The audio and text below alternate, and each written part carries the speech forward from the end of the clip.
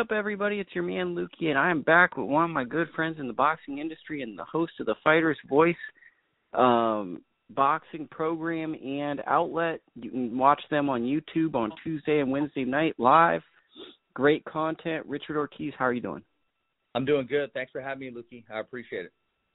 Oh, it's always fun, and plus, like, the fun of the quarantine, not that there's much fun, is we can go revisit old fights and old fighters and talk about why we love the sport of boxing. And you always bring up Tommy Hearns. I'm not the most familiar with Tommy Hearns. I did a deep dive on him, but I want to start this before we go through the whole history. What was your first memory of Tommy Hearns, and what drew you to him as a fighter? My first memory was actually, it was the day before my birthday, August 2nd. Tommy Hearns taking up Pepino Cuevas, I believe it was 1980 or late 81. I believe it was 1980, yes, August 2nd, and got to see Tommy Hearns fight for the very first time against Pepino Cuevas, who was at that time one of the best. He was actually WBA welterweight champion, one of the best left hookers in the game coming out of Mexico. And Tommy Hearns used his reach and his power and just got him out of there, I believe, the second round. And that all stood out to me on how a challenger took a championship fight and dominated the champion. That's what got me hooked. And how lanky and skinny he was, but the power he generated. Because that was his fight at the Joe Louis Arena, right, where he won his first world title? Yes, sir. Yes, sir. Okay, because I'm doing a little homework here. I didn't live the era fully, but my first memory of Tommy Hearns was when Martin Lawrence got in the ring with him and got punched by him. That was kind of it sounds funny, but that really was my introduction to Tommy Hearns as an avid watcher of television as a child. I go, oh, this guy Tommy Hearns must be really, really scary if he beat up Martin Lawrence. Yeah, I remember that episode. I actually got an old school VHS tape because I recorded when he made his appearance there. Yep. Very funny show. Let's start with kind of my first impression when going through his career. Obviously, he's from Detroit, Michigan. He's probably the most iconic Kronk fighter, and his career is probably the reason Kronk, Jim, and Emmanuel Stewart is viewed so highly. You know, I think that a lot of his greatness leads up to that. He won the National Amateur Athletic Union light welterweight title in 1977. He also was a 1977 National Golden Gloves lightweight champion. Basically, he had done a lot of things on the early amateur scene. I think, like myself, you probably didn't follow Tommy Hearns as an amateur. No. I wish I would have, because there was some great showdowns with him and Aaron Pryor, and he fought some other future champions. But no, we didn't have Google back then. We didn't have the resources we have today to follow him. And just him coming up as a pro, I was able to follow him and give him credit where a lot of people didn't give him credit because he was overshadowed. And I'll talk about it later on in the show. He was overshadowed by Sugar Ray Leonard. Because Leonard was just coming out of the Olympics with the gold medal. Because it says here that he finished his amateur career at 155-8, which that's pretty much like you're pretty top notch with it. He turns pro. He goes. It's him and Emmanuel Stewart. And the first thing that I look at when I look at Tommy Hearns is there's a few things. He's ridiculously tall and long for the welterweight division, but he's also a ridiculously big puncher. He punches with both hands, and he's also prone to lean in and give up his distance. Those are the things that stand up, and he's easy to hit at times because he wants to he believes so much in his power. What are the things that stand out to you about the Motor City Cobra? Well, there's a lot of things, and he didn't even learn how to really tie up until after the first Sugar Ray Leonard fight, which he didn't utilize those tactics against Marvin Hagler when he was hurt later on in that first round. What stands out to me is Emmanuel Stewart and Tommy Hearns, which they made each other. Emmanuel Stewart didn't show up one day and say, hey, I'm the best trainer ever in history. He had a great fighter, and he was committed to that fighter, and that was, of course, Tommy Hearns. They had a game plan coming out of the amateurs, and that game plan was, look, Sugar Ray Leonard's coming out. He's getting all the limelight, all the exposure, everything that a fighter can dream of, he's having it. So their plan was we have to start a string of knockouts. We need knockouts. Tommy Hearns wasn't a huge puncher in the amateurs. He became a huge puncher in the pros, and it was that right hand. So he had to get a string of knockouts. I spoke to the late great Emmanuel Stewart personally, and we talked about Tommy Hearns, Michael Warren, etc. And he said, Richard, I needed him to get some exposure, and that was by him knocking people out. You're absolutely right how he let people close the distance at times. That was one of a few flaws, along with some people are born with a chin and some people are not. Well, I don't think that Tom, and we'll get into this because we're gonna do the deep dive. I don't think Tommy had a bad chin. I think that's gonna be one of my hot takes. I think it's just that sometimes he'd let people get on the inside on him, and he was more prone to take a clean shot. Because I think that outside of 4 or 5 fighters ever, most people can't take a clean shot. And Tommy just would put himself in situations where he might have to take a bigger punch than other people have to. No, you're absolutely right. I mean, a lot of people, we're so used to the granite chins of the world, and when we see a normal chin, we want to say you really can't take a shot. And we're talking about an 8-ounce or 10-ounce glove hitting the human jaw and skull as well. There was times when he did give up the jab, and by him giving up the jab, he allowed them to get the proper distance to be effective against Tommy Hearns. One thing we talked about is power. One thing he didn't get too much credit for, Tommy Hearns was he was an excellent boxer. I mean, he showed that against Sugar Ray Leonard in the late rounds in their first fight, and he showed it against Virgil Hill. Just one thing, and I'm probably skipping ahead, styles make fights. He just could not outbox Iran Barkley. Iran Barkley had his number, plain and simple, period. Yeah, I mean, we're getting a little ahead there, but like that, I think that's kind of like how Vernon Forrest had Shane Mosley's number, but then Mayorga had Vernon Forrest's number. Some guys just are someone's kryptonite. Well, I think Tommy Hearns was Sugar Ray's kryptonite.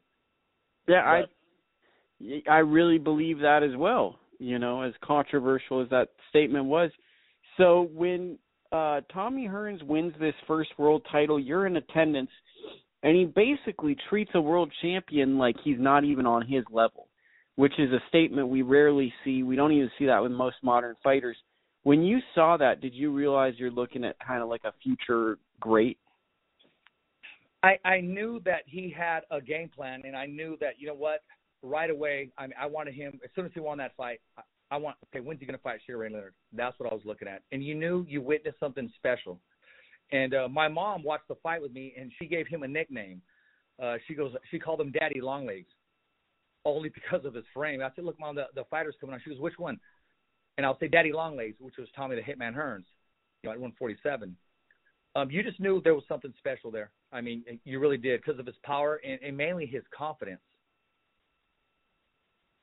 Yeah, I mean, there's something about him that a lot of all-time great fighters have where he's just iconic, right? It's like you look at his frame, and he nearly looks like an anorexic man with a big afro.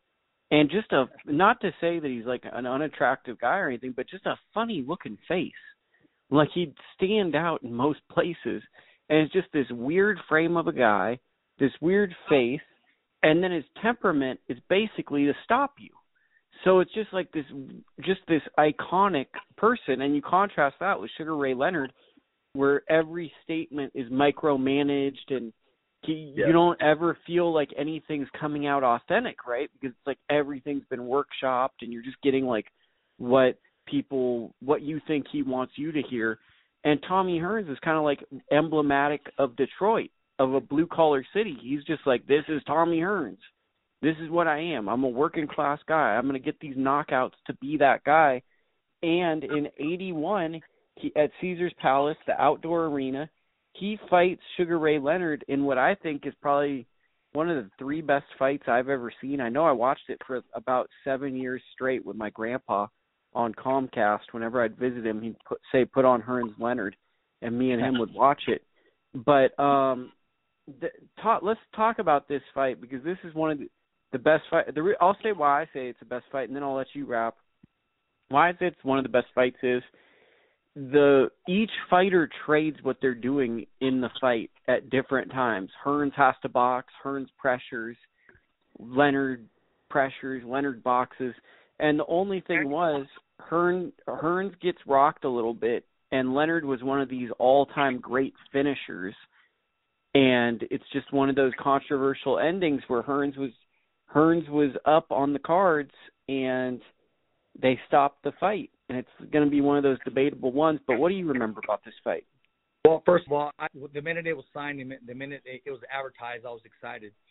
And actually, I had to go old school and listen to that live on the radio because they had a closed circuit, but the area that we were in, Fresno, they were unable to make the connection. They finally said, hey, we're not able to bring you the fight, so they were just giving us updates on the radio. When I finally got to see it and also listen on the radio, there was 2 to 3 parts to that fight. There was Tommy Hearns meeting Sugar Ray Leonard in the middle of the ring. The press was going crazy taking pictures. Tommy Hearns was able to neutralize Sugar Ray's speed with the jab and his movement and his power. Even though he did get hurt, he was able to show the whole world his boxing skills and win some rounds by outboxing Sugar Ray Leonard, the great Sugar Ray Leonard, giving him a boxing lesson.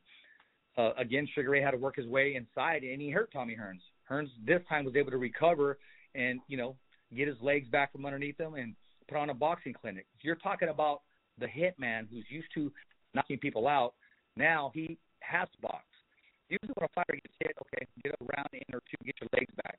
But he didn't just take the round off. He was effective with his boxing ability. And in that 14th round, when he was hurt, honestly, to this day, I'm still thinking, why didn't Tommy Hearns say anything like, they stopped the fight too soon?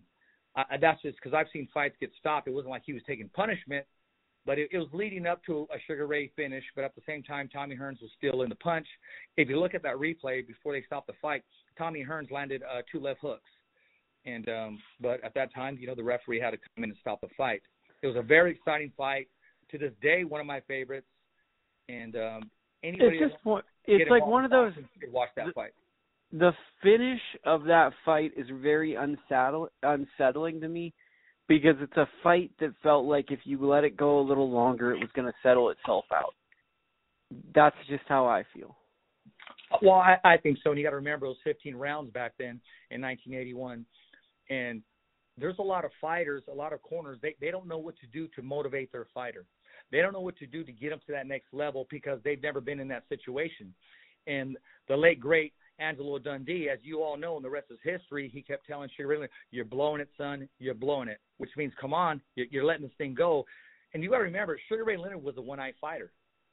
So that's why he's great. That's why he's a Hall of Famer. He did what he needed to do to put himself at risk into that punching zone and land those big, powerful shots that hurt Tommy and eventually got the referee to stop the fight. So there was 2 turn of events in that fight. Yeah, I mean, it was something. So then, not Hagler, Hearns. I get so confused sometimes. I want to. Yeah. You think of the 3 greats of the era: Leonard, Hagler, and Hearns. But sometimes you'll say Hagler, or I'll say Hagler instead of Hearns, just because it rolls off the tongue. But we get to 154, so he moves up in weight.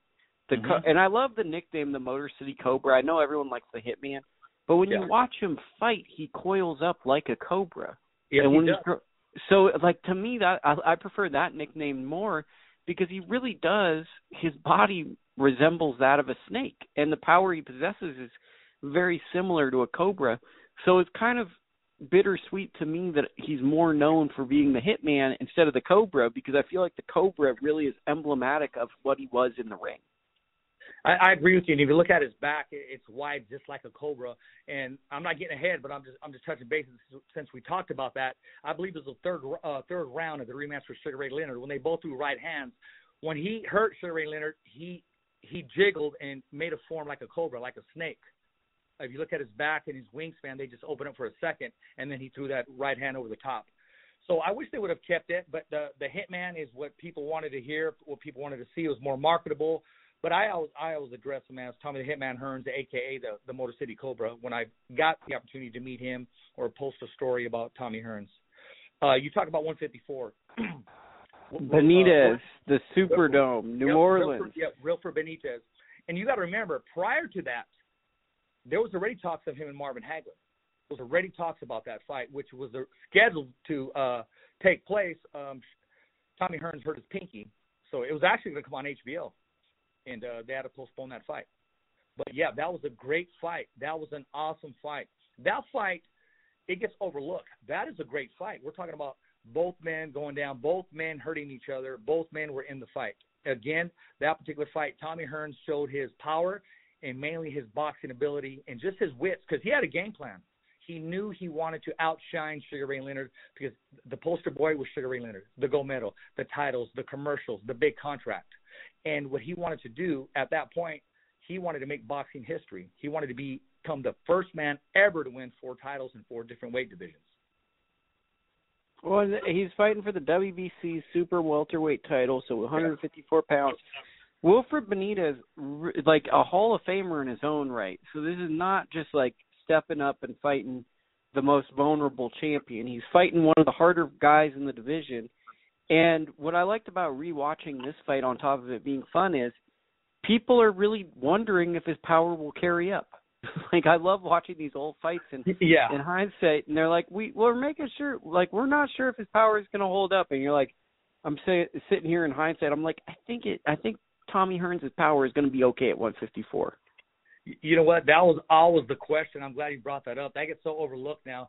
It's like finding out now, hey, can Superman really fly? Or is wrestling really real, or is it fake? I'm not sure. Back then, we would ask that question, and people would believe the press, believe what people would say. And, when the press would say, hey, I'm not sure if that power, if he's able to bring that power up with him, you got to remember the man was 6'1".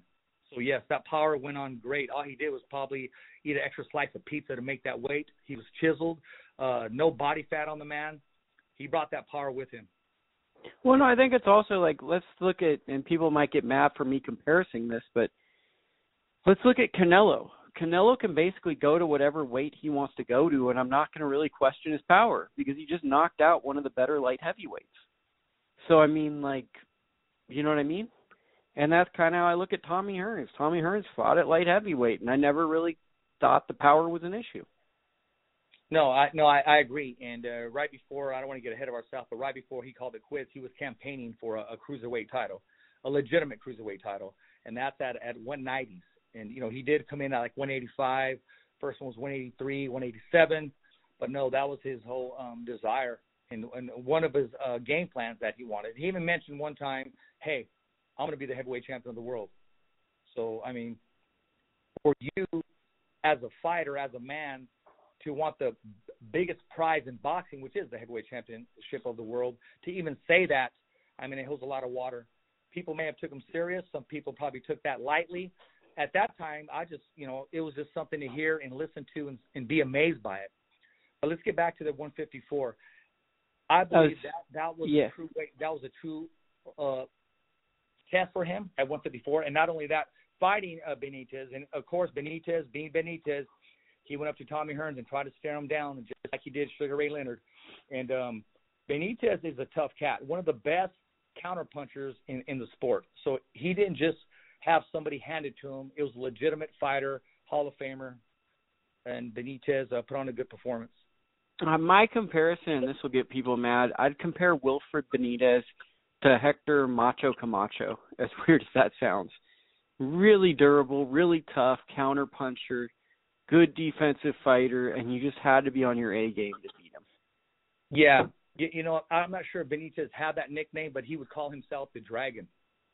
After some interviews, and I remember he would call himself, I'm a dragon. Whatever that meant at the time, man, is just, it fired him up, and he truly believed that he was that dragon.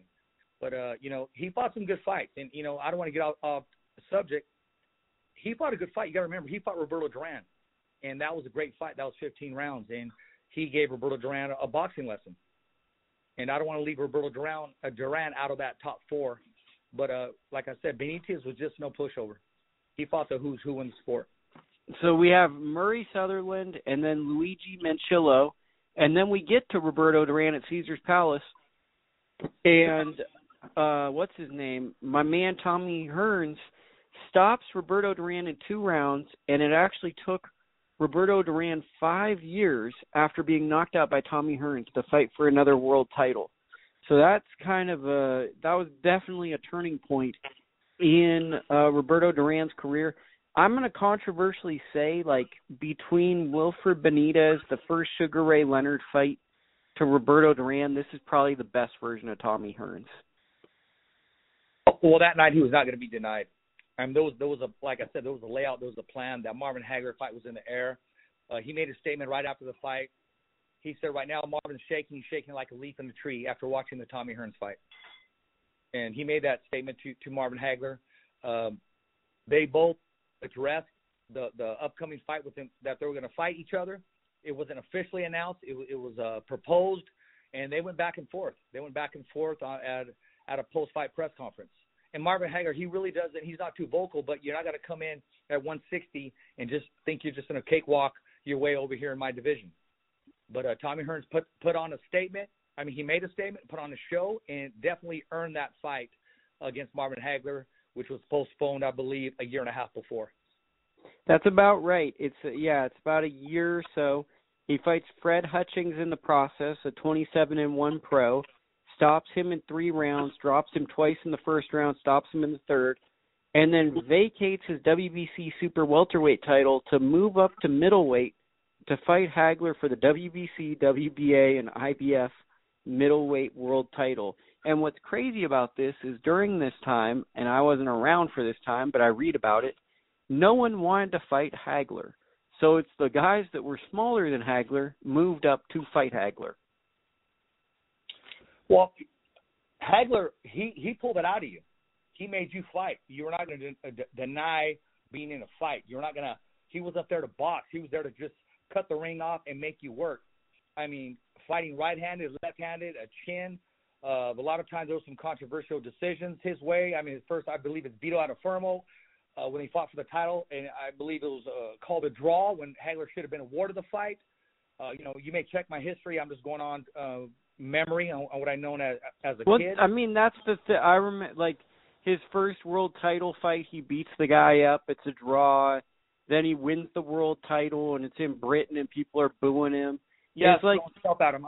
And then I believe that he's the fighter that Joe Frazier told him that he's got everything against him. He's black, he's a southpaw, and he can actually fight.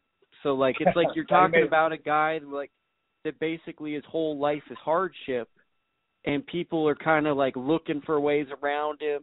He's not really like the most swagged out dude.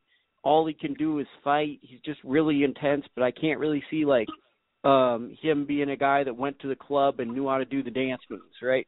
Hagler is the fighter's fighter, and it's like people just didn't want to fight him because it was just like a really intense guy.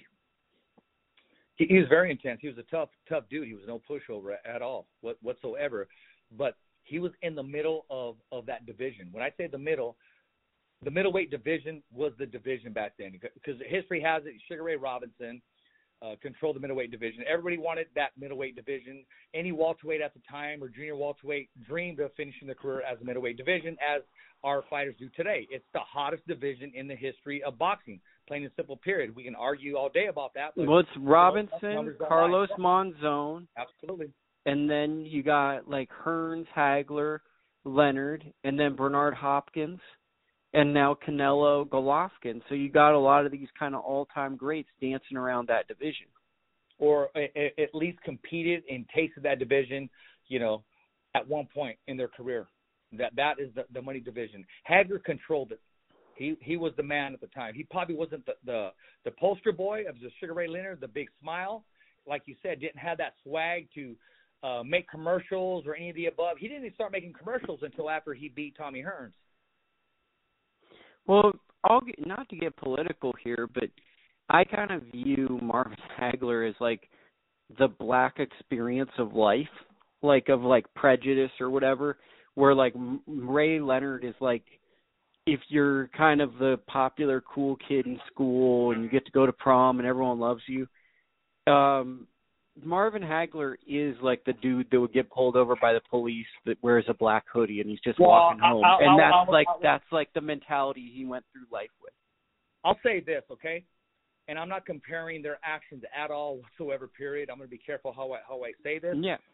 Sugar Ray Leonard was treated the way O.J. Simpson was treated in the white community, plain and simple, period. Now, take what you want from it or not. A lot of people didn't see Sugar Ray Leonard as an African-American. They just saw him as a great smile, great mannerism, and most of all, a gold medal.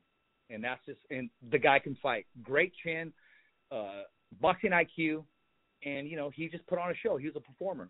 So he did what he needed to do in the boxing world.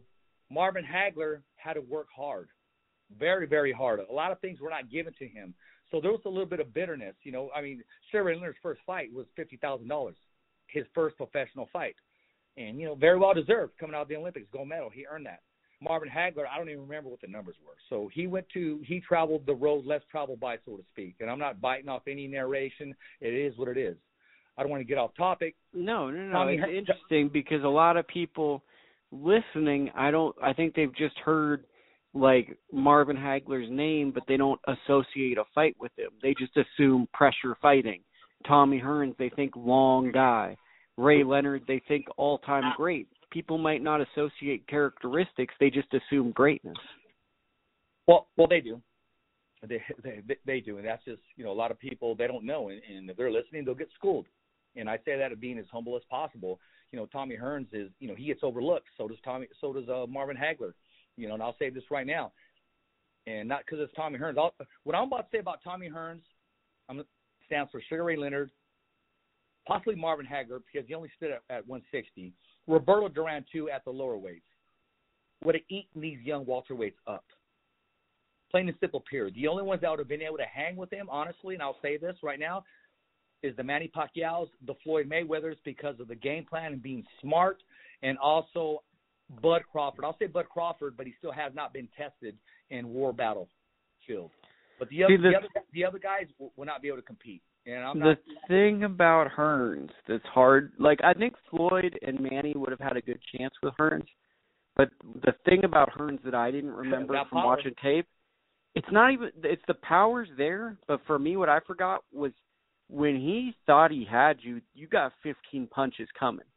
Yeah. And he'll give you a punch that you can land on him, but he's throwing a lot of punches. Like you talk about guys nowadays, you're lucky to see 3 punches come in succession. Hearns could put at least 10 punches together, and they're each equal. It could be right hand, left to the body, right to the head, left uppercut. He's putting them together, and you got to figure out what to do. You know what? When I spoke to Emmanuel Stewart, if you notice, Tommy Hearns' left hand is very low, very, very low. And I remember talking to Emmanuel Stewart about that, and he said, no, he's Richard, we kept our hand low to bait them in for the right hand. We kept the left hand low purposely. You'll never see Tommy Hearns with his left hand up high, except for maybe the first 2 rounds against Sugar Ray Leonard. But he would always drop the left hand to bait you to come in to drop his own right hand. Emmanuel Stewart was the only trainer that I was able to talk to that never trained to go the distance. He trained for a knockout. And I had the honor and privilege of being able to talk to him on the phone, talk to him in Vegas whenever I come across him. And we would chop it up, and he would kind of let me know what was going on. And he knew Tommy was my favorite fighter at the time. And that left hand low was to bait his opponent in to drop that right hand. Well, now, you can almost hear that. Remember when Emmanuel Stewart did the HBO commentary? Because there'd be points in fights where he'd be disgusted, where he'd go, he doesn't really want to go for it. He could probably get him out of here if he wanted to. Yeah. But he doesn't want to do that. And I miss that a little bit because he'd be disgusted because he was a guy where he wanted his fighter. Remember the Klitschko cornering where he got in Klitschko's ass for not putting everything into that round? He's just sitting there yelling at him, and Klitschko had won the round, but he wanted Klitschko to stop the guy? Yeah, I remember that. No, those a couple scenes with Emmanuel Stewart on USA Network where he told his fighter, he said, you know what? You don't want to fight. You can look this up. He said, you know what? I'm going to go. I'm going to leave. I'm going to go have me a glass of wine because you don't want to fight. I don't want to say it's Obakar, but I think it might have been Obakar. I just know it was one of Emmanuel Stewart's fighters. He said, hey, if you don't want to fight, that's fine. I'm going to go have a glass of wine. And he really meant it. I wasn't going to come out here and waste time. I remember I was talking to Emmanuel Stewart about Michael Moore. And I said, he's kind of like, I didn't want to use the term lazy. I said, he's kind of like, lackadaisical. He goes, that's an understatement. That's what he told me. He said basically ate his way out of the light heavyweight division. Didn't even go cruiserweight. cruiserweight, went straight to heavyweight. So that's just some history, man, of some conversations that I had with the great Emmanuel Stewart, Tommy Hearns' trainer. Well, that's why we got you on here. So Marvin Hagler versus Tommy Hearns, probably my least favorite Tommy Hearns fight. I'm a big Tommy guy. This fight just felt like Tommy never got comfortable in this fight. And Hearns was going to be on him the whole night. It's a great fight, but it's a really awkward fight. Like, I know that people talk about it being a legendary fight, but when you watch it, it's just really the battle of wills. That's the way I'd describe this fight. You can say that, but you know what? After maturity and watching a couple times for myself, for me, watching Tommy Hearns, it's a battle of survival. I think Marvin, and I'm a big Tommy Hearns fan. You know this, Lukey. Marvin Hagler said to himself, you're not going to dictate the fight. You're not going to be the bully. I'm not going to run from you, give you the opportunity to set up. I only know one way to fight, and it's in your chest, and I'm going to take it right to you, and he did. Tommy Hearns didn't even get a chance to get set. He had no choice but to fight back, and then, muscle memory came out. A little bit of the game plan came out, but in no shape or form was it the game plan to go there and trade with the stronger, the legitimate middleweight, which was Marvin Hagler. I don't think that was in their game plan. I've never talked to Emmanuel Stewart or anybody else. What was the initial game plan? I heard there was rumors about his legs being massaged 2 hours before the walkout, which Emmanuel Stewart didn't agree with. Now, I would never leave my dressing room or want anything going on if I was the head trainer. So I don't know how true that statement was or what really happened. At the end of the day, he got in the ring with Marvin Hagler. Marvin Hagler was the better person, the stronger man, and the true champion that night. I was hoping Tommy Hearns would get some rounds from underneath him, jab, move around, but Marvin Hagler didn't let Tommy Hearns breathe. Tommy Hearns had no choice but to fight back, and then it turned into survival mode. Yeah, it's one of these fights where it went from being an athletic competition to being how can you just try to survive? Like, how can you – because it got to a point where Hagler took out I shouldn't say the skill component, but he didn't want the smaller man to – well, I guess I'm saying back what you're already saying, but he didn't want him to set the terms of battle. And Hagler is the ultimate guy that thrives in chaos. So he just tried to bring the chaos as early and quickly as possible. To this day, Hagler will argue with you that he's never been knocked down. There's on his record, it's ruled a knockdown, but if you look at it, you can see you can call it a slip or call it a knockdown. He had a granite chin, and he had to expose himself in that dangerous right hand and the counter-punching of that left hook with Tommy Hearns. He took the fight to Tommy Hearns. Tommy Hearns never had a chance to set up. He just never had a chance to relax, never had a chance to get in his rhythm. And again, Marvin Hagler saw something that night, that way, and said, you know what? I'm not here to just move around and get caught with something. I'm here to let's make it happen. And that's what he did. And I respect Hagler for that, too. I wanted to see a rematch. There was talks of a rematch after Sugar Ray Leonard and Tommy Hearns fought their rematch to a draw, but it never materialized. And it was supposed to take place at 168. Hagler was not going to move up to 168. He was going to still stay at 160. What I also think, and I'm going to do a Hagler podcast eventually, is a lot like I had an editor, Doug Fisher from Ring Magazine on, and he compared Golovkin to Marvin Hagler, and I guess that's kind of fair, but today I was watching Carlos Monzon, and to me, Carlos Monzon is much more of Golovkin than Marvin Hagler. I agree. But Marvin Hagler to me is, where I see the comparison is Hagler wanted to stay at 160, Golovkin wanted to stay at 160. They both hit hard. But the thing with Hagler was Golovkin has an edge, and I have an episode with Michael Montero on Golovkin, and he spent years covering Golovkin and everything. So it's interesting to hear about him. But Hagler had a different level of intensity coming into the ring that Golovkin never had, where it was like he wanted to be the bully in the ring. He wasn't going to give you respect. He was going to take it from you. Whereas Golovkin, there's a level of sportsmanship that Hagler doesn't bring to the ring. Well, I mean, let's look at the footwork, too. I mean, Marvin Hagler didn't have the best, but he didn't have the worst. And I don't think Golovkin has Marvin Hagler's footwork. But Golovkin...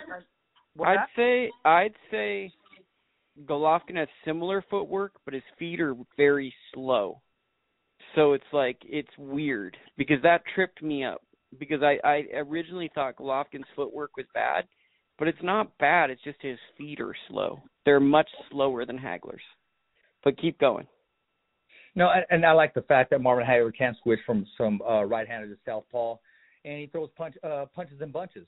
I mean, he flurries, and he works every minute, every second of the round. And I can't say that about a lot of fighters, especially, come to the last rounds of Golovkin. And it all depends on who you're fighting. I mean, we're talking about a man who, in his eyes, he won his last fight against Sugar Ray Leonard.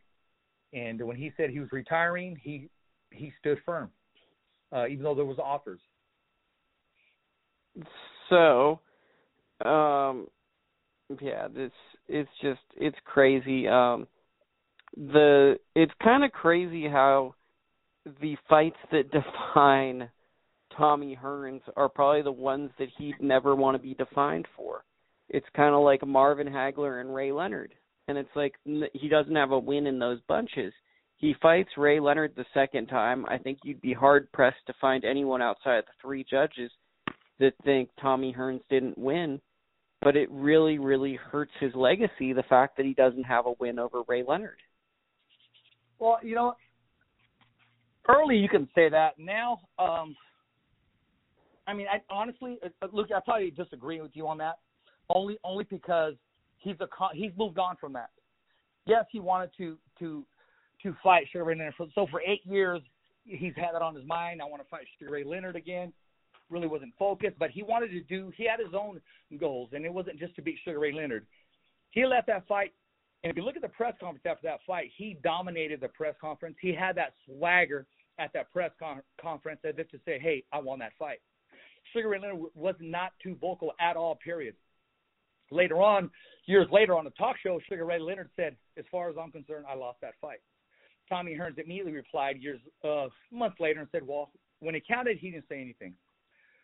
So he moved on from that, and he went on to, finally get that fourth championship opportunity against Juan Rodin, which was a barn burner because he's a tough guy. But like Marvin Hagler was sitting ringside and was commentating, he said, you hurt Juan Rodin, he'll quit.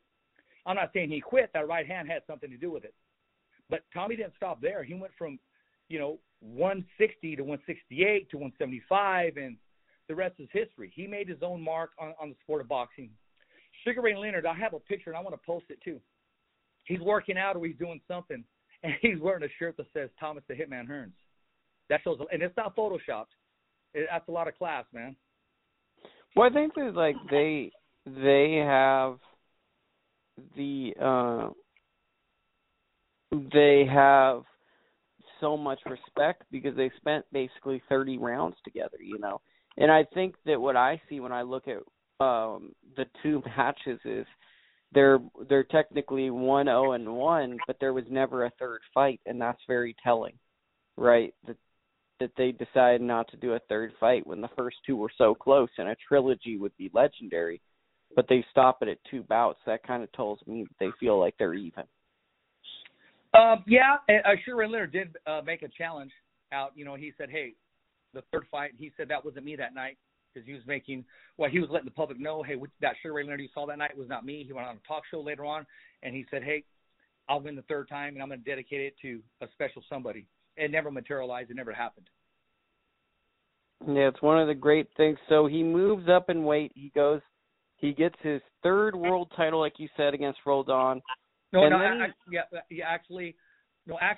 sorry. No, his third world title. Let me back that up. His third one was against, he moved all the way up. When he lost against Marvin Hagler, his next fight, he wins by knockout against James Schuller. Okay? But that was an NABF. That wasn't a world. No, exactly. And then, unfortunately, James Schuller passed away. He left the belt there on the casket. So what he did is he moved all the way up to 175s. And he took on Dennis Andres. And he got the WBC. Yes, moved all the way up to 175, and he put that weight on correctly. He didn't just put it on any way. He put that on correctly. And he brought the power up there with him in the hand speed. And that fight I remember watching on ABC Live, yes. So he beat Dennis Andres. Then he goes down to middleweight, gets Yeah. that belt, the fourth Yeah. belt, the vacant WBC. Yeah. And then he runs into trouble. He runs into his kryptonite, Iran Barkley. Iran the Blade Barkley. Yes. Yeah. So what happens in the first fight between him and Iran Barkley? Oh my gosh. When I think of Iran Barkley, honestly, I think of like Nate Diaz. Just that scar tissue. I mean, Tommy Hearns was having his way, was busting him up. He was cutting both eyes. Tommy Hearns landing to the body. And I remember Iran Barkley doing an interview before, and Tommy Hearns was dressed in his suit. Hey, we're fighting for the belt. I'm defending against Iran Barkley. Barkley's wearing jeans, a regular T-shirt, and everybody said, Iran, what a name, because, back then, I don't know who the president was. Was it Reagan or whatever, and we were dealing with Iran? And Probably Bush, yeah, or maybe Reagan. And they said, well, maybe you're an Iran that everybody likes. And I remember Iran Barkley didn't like that statement. And he said, well, you'll see when we fight at Caesar's Palace. I believe it was outdoor Caesar's Palace. I can't recall.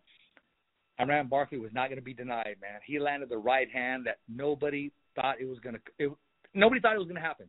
I didn't. I was shocked just like everybody else. I was numb. I remember watching it at a friend's house, and I said, I'm going to walk home. I was literally like in disbelief. I was like, oh, my gosh. I couldn't believe just what happened because the way he went down. And that was a great stoppage, too, because when Tommy got up, he was not Tommy Hearns. Had no legs, no nothing left. Yeah, I mean, that fight just feels kind of like the Andy Ruiz to Anthony Joshua, the Glenn Johnson to Roy Jones. It feels like the legendary moment, the reason why we watch boxing, just these guys out of nowhere stopping guys. Exactly. And look at the flying connection. Iran Barkley, big knockout win over Thomas the Hitman Hearns. Who's his first title offense against? The one, the only, the Hands of Stone, Roberto Duran. And it's funny how styles make fights. You would think on paper, okay, I remember when I was a younger little kid, well, I'm older so I could beat you up. Or my dad, or I didn't have a dad, or, hey, I could beat this guy up. So you would think on paper, hey, Tommy Hearns knocked out Roberto Duran. Man, Iran Barkley's just going to knock Roberto Duran out easy because he beat Tommy Hearns, which was not the case. That's how I respect the 80s and the 90s boxing, these guys, these legends. And, it's just a pleasure and honor to know that we're talking about one of my favorites, which is Thomas the Hitman Hearns. Yes, and that's he suffered point that of loss this series. and able to come back. Yeah, exactly. It's to pay tribute because I'm not going to lie, I got a lot of listeners that are a little on the younger side. And with this free time, it's not like I wanted to create a platform that doesn't just sound like a bunch of old people saying you need to know this. This is, if you're bored and you're playing Fortnite, just put on this YouTube or put on the podcast version of this and let it play while you're doing something, and maybe 5 or 6 things will stick out. And then we have a playlist of my favorite Tommy Hearns fights. And maybe every night or every other night, if you're bored, just go watch a Tommy Hearns fight. Watch the good ones. And then when you get bored of the good ones, watch the early ones. Yeah. That's just the concept of this is how can we preserve our legends in boxing? Because I don't want a guy like Tommy Hearns to just not be remembered because the people that saw him live are too old to tell the story in 40 years. Like that would hurt me because this is a guy that gave so much to the sport. He deserves a legacy that keeps growing. I agree. And any guys out there that are on Google or listen or just upload stuff, hey, if I'm off by a couple punches or a date or something, go ahead and call me on it, man. Be honest, Lukey, when you send me that, hey, we're going to be talking about Tommy Hearns, I'm going to be honest. I didn't look at it. It was all from what I knew. So I left it out there. It's not that I didn't respect what you sent me. It's just, I like to go with what I know. And if I don't know, I'll try to find out because I'm not going to be here make an ass out of myself, or I'll correct myself later. But no, Tommy Hearns, I mean, just think all the way up to 175, and then to make that weight cut, there was no 168 on the way down until later on in his career, all the way down to 160. That was, and you know what he called that? And when I was talking, I talked to Tommy Hearns about maybe, I want to say 2 months ago, on the Deontay Wilder Tyson Fury fight. He was there. We spoke. And one thing I wanted to tell him, I didn't want to talk to him about what everybody else was talking to him. Everybody hit him up about Tommy, about Sugar Ray Leonard, his right hand. I was talking to him about Dennis Andres, and he stopped, and he was giving me his full attention. But I remember when he fought Juan Rodin, he called it he said, I'm 1 mile away from home, which means I'm just one fight away from making history. He goes, I'm 1 mile away from home. A lot of people didn't know what that meant. When he would go out jogging, he was almost, his last mile, coming home, he was almost finished. So that's what he meant. And he got that opportunity, and he seized it, man. He made boxing history that night. So talk to me about the James. So he loses to Iran Barkley, and then he fights James Kinchin. And I didn't actually rewatch this one. This is one. That was a very close fight. I'm glad you brought that up. So what was this fight like? Well, you know what? James Kitchen, he hurt Tommy Hearns. And we're talking about the old Tommy Hearns chin that people were talking about that didn't have a chin. Tommy Hearns got up, and he put himself in jeopardy by exposing himself in that. You know, usually Tommy Hearns keeps you from the outside, but he stood in the pocket with James Kitchen, and he just pulled out. You got two guys, and when you got two great athletes, and you got two guys at different levels, one's going to shine, and he went all the way with James Kitchen. James Kitchen made him go to the bank, made him go to the well. That's what he said. He said, he made me go to the well, which means all the way down and pull up everything that he had. It was a great fight. A lot of people thought James Kitchen won. If you look at James Kitchen's, if you look at the announcement, you look at his trainer, he's like, what, are you freaking kidding me? What's going on here? But, you know, hey, when you got two big names, and, you know, we could talk about Kenny Norton, Muhammad Ali, and some of the decisions that were given to Muhammad Ali, which I thought could have went Kenny Norton's way. You know, I'm not here to step on toes. It's just boxing is boxing. That was a very close fight. Could have gone either way, in my opinion. I was nervous, but Tommy Hearns, he did land the most effective punches later on in the fight. And also, it's important to notice that right after that fight happened, he goes into the Ray Leonard rematch, which is a highly profitable fight, which could have benefited the decision as well. Well, let me tell you. Well, yeah, you're absolutely right, okay, at times. But he's been trying to get Sugar Ray Leonard in there forever. Sugar Ray Leonard wanted no part.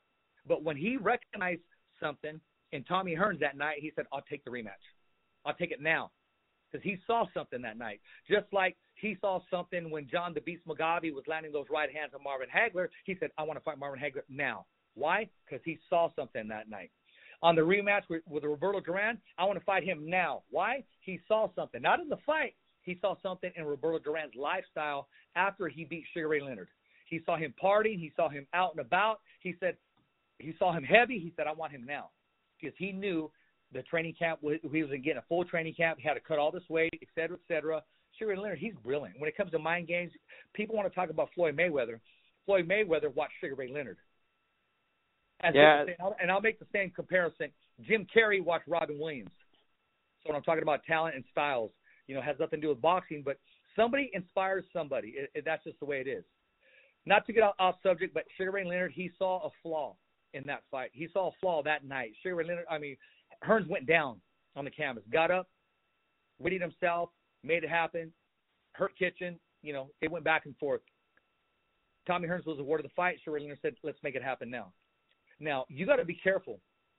Win, lose, or draw, okay? And I'm gonna give a comparison to Evander Holyfield. I'm going to say his name, and I'm going to come back and let you know why.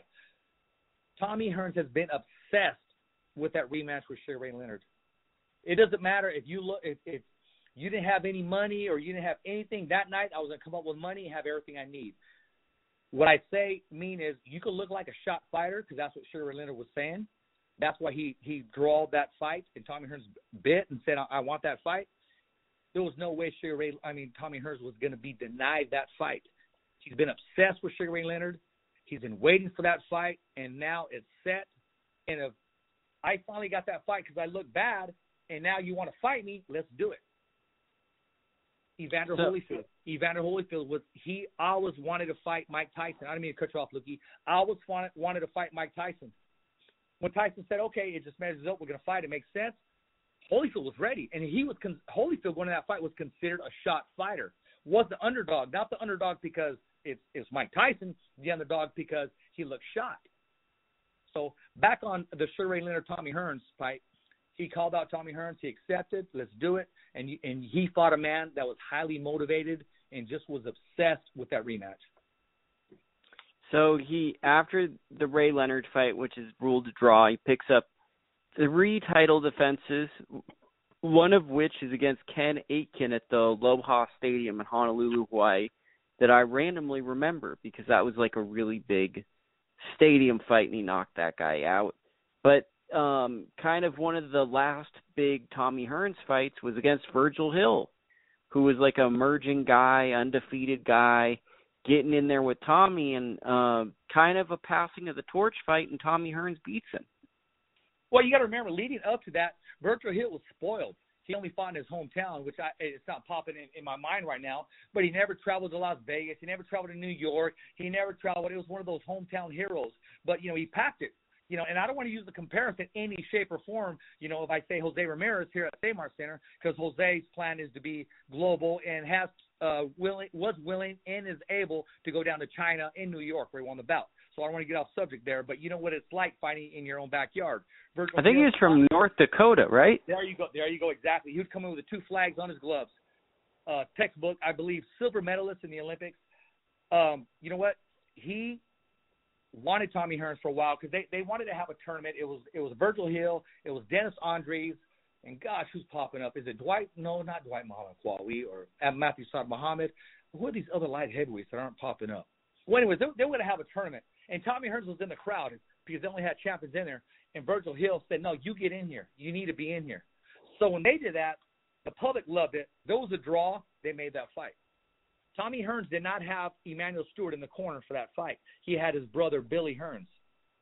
And when they would run up hills, he said, you're running up Virgil Hills. It's kind of like with Tommy Hearns, what's interesting about him is it's like the best version of boxing is kind of like these poetic people that are very like, I don't know, like they're kind of philosophical and poetic with how they speak. And with Tommy Hearns, there's just so many like poet laureate moments from his training camps where it's like he's so blue collar, but then there's so much artistry in the words he used. Well, I mean, he's I agree with that. He's very careful about his answers, and if you listen, man, they make so much sense. And when I say that, there was a reporter that asked Tommy Hearns, "Hey, is that the hardest right hand you've ever seen?" They were talking about Deontay Wilder, and he said, "No, is that the best right hand you've ever seen?" He said, "It's one of the best right hands I've ever seen, but I won't necessarily say it is the best." And he wasn't referring to himself because he compared himself. He talked about other heavyweights. He talked about Ernie Shavers. He talked about George Foreman. He talked, other people with power. But he's very careful on his answers. And for that, I respect him. And for that, I take a lot of what he says because it does make sense. Because other fighters tend to, let's use the word, fighters tend to not tell the truth all the time. And Tommy Hearns has always been true to himself. A lot of fighters, and myself, I'm guilty of this sometimes. If you know someone, you're biased towards who you know, and your fight prediction is based off of, do I know this guy or do I know this guy? It's not really you looking at a skill set, right? So it's like you'll get guys, and that's a lot of, I'd say that's 80% of when you ask a fighter on camera, who do you think's going to win? It's just going to come down to who they know. You're absolutely right. I want to talk about, I said Tommy Hearns was the first fighter to ever win 4 titles. Well, he was also the first fighter to win 5 titles. Sugar Ray Leonard tried to beat him by the opportunity, but Tommy Hearns, his fight was before Sugar Ray Leonard's. We all know when Sugar Ray Leonard moved up and he fought Donnie Lalonde at light heavyweight. He tried to win that 5th title. Tommy Hearns was able to be successful in winning a title, James Kitchen, but beforehand. What I do want to say about Tommy Hearns, man, is a guy could start his whole career off at 147 and ended at 190 and was in still great shape in the cruiserweight division. A lot of fighters, they'll put weight on, probably not the proper way. They're still effective, but they're not as effective as they can be. James Toney, Iran Barkley later on in their career. James Toney fought at heavyweight. Tommy Hearns, he put the weight on properly, and he made a run in every division he was in. And when I said Emmanuel Stewart wasn't in his corner, it's because at that time he wanted Tommy Hearns to hey, let's call it a career. But Tommy Hearns felt that he had some more fight left in him. So Tommy Hearns in 92 fights Iran Barkley again. This is him trying to avenge a previous loss, the split decision. What do you remember about this bout? Man, okay, not only did Tommy Hearns finish the fight with a broken nose, if you look at the fight, the very first round, which I don't know why, Tommy Hearns goes right to the ropes and puts his back to the ropes and leans on the ropes. I'm like, what is the game plan on this? For the life of me, I couldn't figure it out until I finally said and figured it out. Tommy Hearns cannot outbox Iran Barkley. Sugar Ray Leonard cannot outbox Tommy Hearns. Mike Tyson cannot outbox Evander Holyfield. It's just styles make fights. Some people, these guys just got your number. I was pulling for Tommy Hearns. He got the rematch. He was fired up. He was more than willing. He wanted to erase that loss. Iran Barkley came to fight that night. Once again, Tommy Hearns, if you look at it at the end of the day, I mean, his nose was swollen. It was broken that night. And just for him to finish the fight. It was a close fight, but it could have been a close fight in Tommy's way. It just, I didn't agree with the game plan that night. So then, that night. After that, he moves up to cruiserweight, like you said.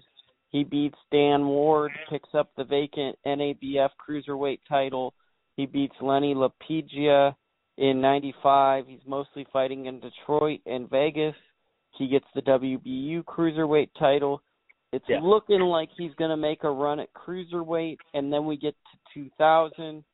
And he fights Uriah Grant, who has a very an unsexy record of 27-14. And he fought in Detroit. That was in Detroit, right? That was in Detroit at the Joe Louis Arena. Yeah, the fight was stopped due to an ankle injury on Tommy Hearns.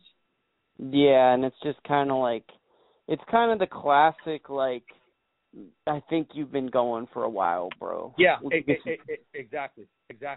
When Tommy Hearns fought in Vegas on that cruiserweight run, he was actually on the undercard, I want to say, of Riddick Bowe and Evander Holyfield.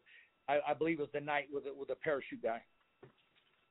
Because prior to where he hurt himself against Uriah Grant, he had fought a guy named Nate Miller in Manchester, England, and he won unanimously the IBO belt, which some people, not myself included, view as one of the major sanctioning bodies. And that actually took place on a Prince Nazim Hamed undercard. So he was the co-main event of that card, and then he followed that up by hurting his ankle, and then he finished his career off in 2005 and 2006 with 2 knockout wins, both of which, one being in Detroit at an arena, and then he finished it in 2006 at the Palace at Auburn Hills with a knockout of kind of a gatekeeper named Shannon Landberg. The sad part about Tommy Hearns' career is, despite being one of the best fighters, he's had financial troubles. At one point, he owed $250,000 to the IRS. And it's just very sad to hear this, that one of the legendary fighters faces a financial burden after all the enjoyment and entertainment he provided so many people. I agree. And, he falls where a lot of fighters fall, a lot of entertainers fall. MC Hammer, Mike Tyson at one time before he reinvented himself. And we'll talk about him before we close the show out. And it's unfortunate. And I don't want to say a lot have ended up broke. They just don't have the same cash flow that they should have had and could have had. You got some people, again, back in the day, I mean, even today, okay, Lookie, you have some guys in Fighters Corner that have no business in their corner. Why? Because they're their friend's homie or they're a friend of theirs. You have to bring the most important people in your corner. And that talks about even your financial corner. You know what I mean? I'm talking about somebody who's good at numbers, just not, oh, yeah, he's my friend, he's going to handle my account. No. We're talking about paying your taxes, for one, making great donations, just on top of things. I'm going to bring a fighter up right now who has a great game plan, and he has a great Jose Ramirez. His finances are all in place. He has people doing what they need to do. He has champions all around him that are preferably champions in your accountant, your promoter, your manager, your trainer, and your speed and agility coach in Charles Tremblay. Back then, they just had friends or people around them that was handling their finances and made some bad investments. A lot of deals were done by word of mouth instead of contract.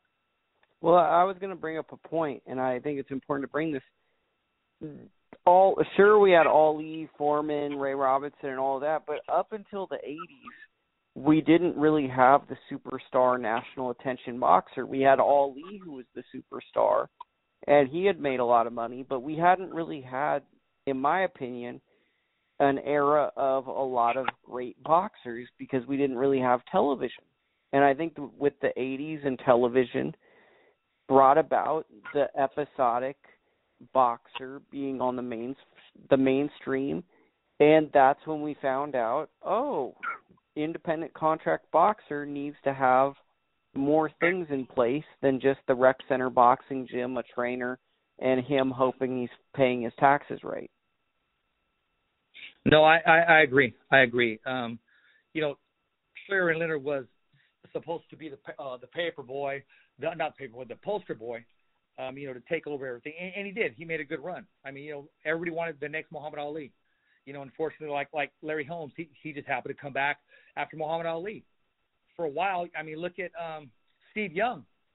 He was quarterback after Joe Montana. It wasn't until after he won a Super Bowl that he got some respect. It wasn't until after Larry Holmes had all those defenses that he got some respect. Sugar Ray Leonard was the man. He was the face of boxing at that point in time. But I know exactly what you're talking about. We don't have it today, or they didn't have it back then. The faces like the Tommy Hearns, Roberto Duran's, and Marvin Hagler's. It's because of today we don't have the same technology as far as every commercial, every TV, every sponsors. A lot of people just knew what they knew. If they came on a talk show or Saturday Night Live, it was like that was a big deal. Now, these guys are on the circuit all the time, different podcasts, different TV shows, different commercials. So you really can't compare the two as far as exposure, as far as marketing, as far as bank accounts. Back then, a lot of them went broke because there wasn't the big opportunities. I remember, who did Larry Holmes sign with? What was it, Pony? He didn't sign with Nike. He didn't sign with Puma. He signed with Pony. Back then, a lot of people didn't hear of them. The thing with Larry Holmes, too, was he's like the story of one of the most bitter boxers ever, where most of his career is just him talking about he should have gotten more praise. Yeah, I agree with you. I got tired of hearing that after a while, too. It's like, come on, Larry. Like, we get it, you're really good, but if you're just complaining before the build-up to your fight, it's getting real old, man. Well, there's only one Muhammad Ali, and don't even try to mimic him if you're not going to do a good job of it. Just be yourself, invent the person that you are.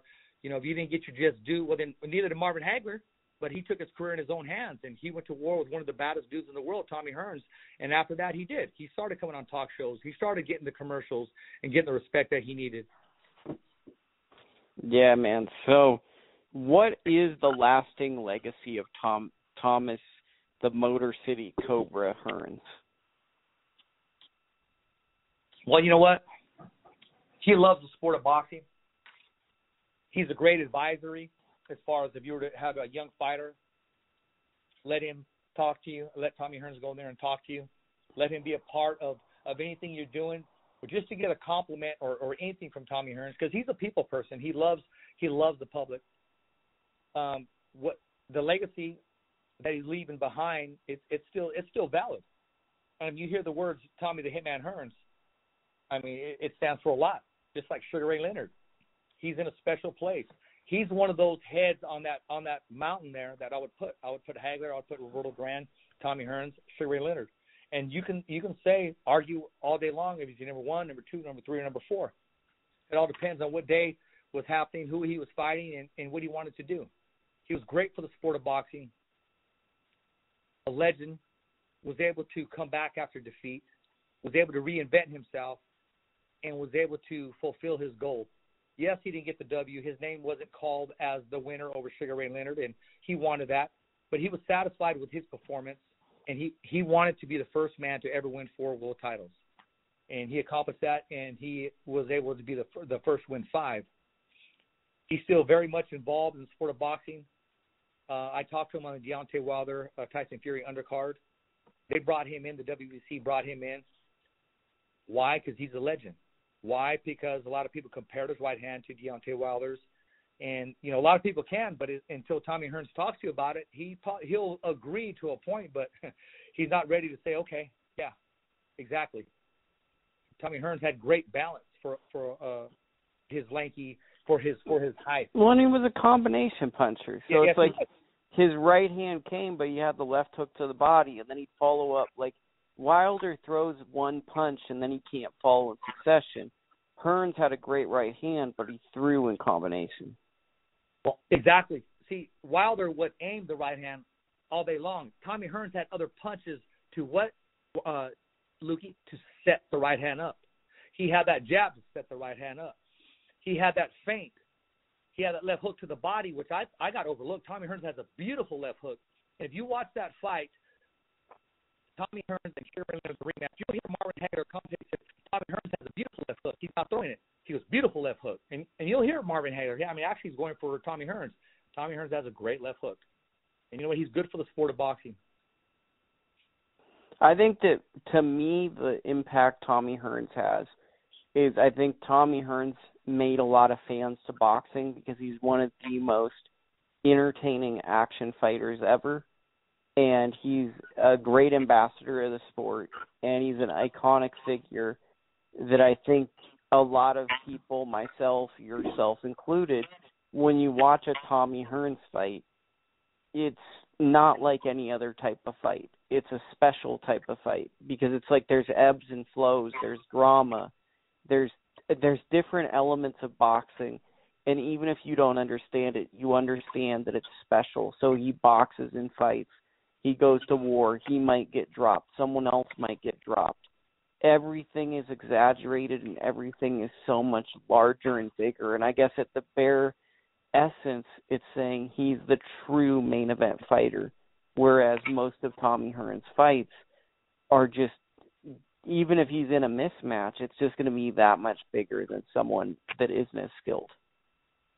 Well, watching his fight, win, lose, or draw, or wherever he was in the fight, you knew he had that shot. You knew he had that opportunity. Well, you knew he had that, if he lands that right hand, he could change things in a blink of an eye. I'll tell you a quick story before we go. You know where the bar is at MGM Grand, right? That main bar right there. Mm-hmm.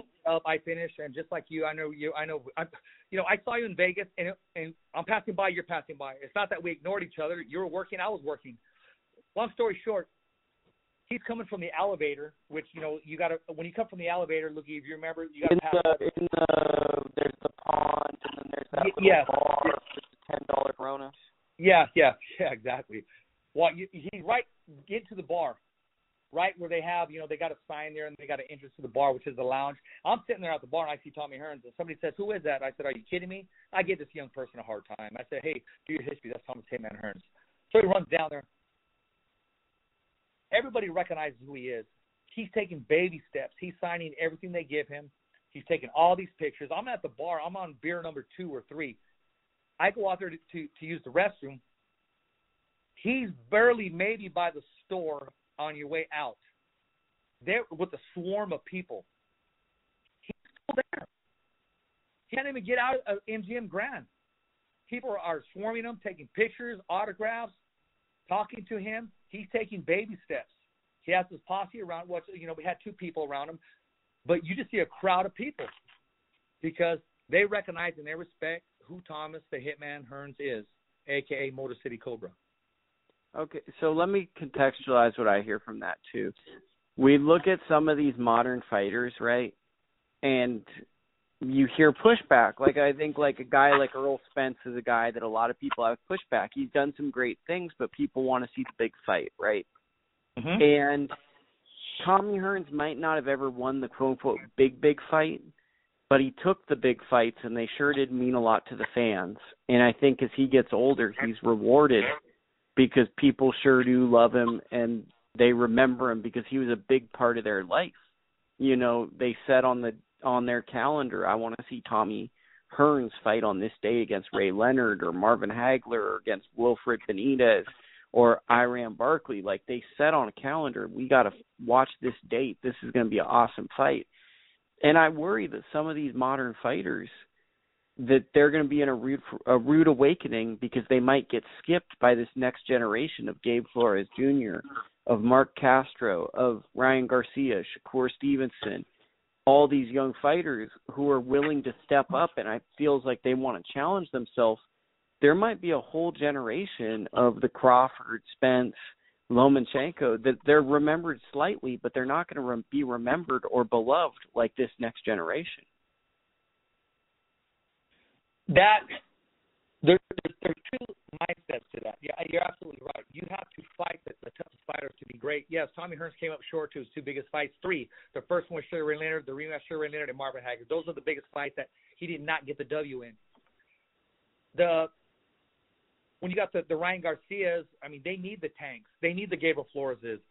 They need the fighters in their era and their weight classes. They need to fight each other. Will it happen? It's probably not, because you don't just have one promoter now. You don't just have one governing body now. You have different governing bodies. You got mandatories.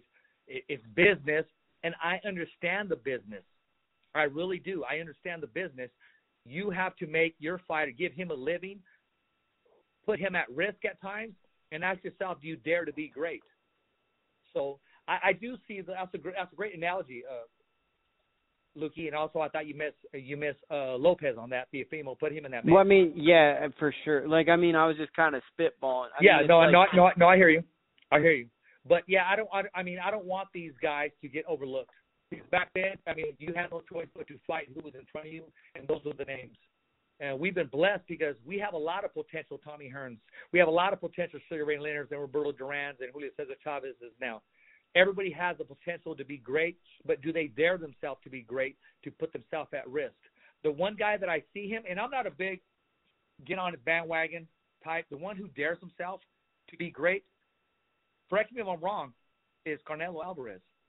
Because even though he's a golden boy, he says, I want the toughest fights. I want legacy. I want to be a legend. I have the belt, but I want more. No, I agree with you on that, but I'd say it's like him and Tyson Fury right now. Lomachenko's doing it as well, but the problem with Lomachenko is it's like he did it, but he's kind of like he hasn't had the fight where we've kind of really gotten excited as the public. Like, he's fought really good opposition, but he's never found himself on pay-per-view. And in a sport where it's like all about demand, I went to his fight against Miguel Mariaga, and it wasn't in the Staples Center. It was in the Microsoft Theater, which is much smaller. So it's like you look at some of these guys. Terrence Crawford had two pay-per-view fights, and they didn't do tremendous. No. It's these guys. Like with a guy like Crawford, I'd love to see Crawford fight Jerome Boots Ennis, a guy out there, right? That's a great fight if that could ever get made. And that's what these guys who are the stars right now need. They need that big fight with another guy where people doubt it. And we could say Victor Postal was that guy or whatever, but clearly they're not that guy because the public opinion didn't shift enough. When you beat the guy, all of a sudden, look at perfect example. When Tyson Fury did what he did to Deontay Wilder the first time, everyone wanted a piece of Tyson Fury in the general public. Everyone's like, yo, this guy's for real. And that's what happened when you beat the guy. And that's why Tommy Hearns is the way Tommy Hearns is. Hey, let me say something about Tyson Fury real quick. And you know, and me and you, especially you, Lukey, you meet these motherfuckers before they become champions or contenders. You meet them right out the amateurs, okay? You do.